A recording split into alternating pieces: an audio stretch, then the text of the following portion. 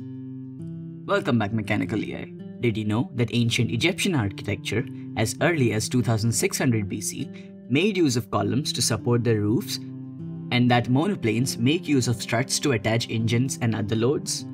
This makes us wonder, what are columns and struts? Before we jump in, check out the previous part of this series to learn about what cylindrical and spherical shells are. Now, columns are short, thick structural members which are subjected to compressive forces, bending moments, and shear forces. They are the main supports in a building or structure. They usually fail by crushing when the yield stress of the material in compression is exceeded. Struts, on the other hand, are long, slender structural members in an assembly, which are subjected only to axial compressive forces. They fail by buckling sometime before the yield stress in compression is reached. As the name suggests, the minimum load at which buckling occurs is called buckling load. At values of load below the buckling load, a strut will be in stable equilibrium, where the displacement caused by any lateral disturbance will be totally recovered when the disturbance is removed. At the buckling load, the strut is said to be in a state of neutral equilibrium, moving beyond which it simply buckles.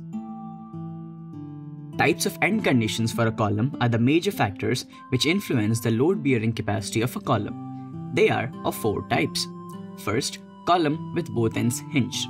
This is the standard column end condition. As a side note, effective length of a column is defined as the distance between points of zero moment. Effective length in this condition is equal to the length of column. Second, column with both ends fixed. This is the strongest column end condition.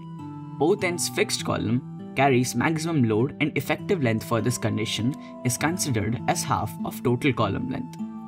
Third, one end fixed and other end hinged. In this condition, one end of a column is stronger while the other end is very weak. Equivalent length for this end is 1 upon root 2. Fourth and the last condition, one end fixed and the other end free.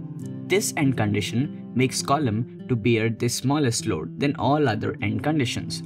Column in such condition is very weak. Equivalent length for this condition is 2L. Hence, we first saw what columns and struts are, and then went on to find out what the types of end conditions for columns are.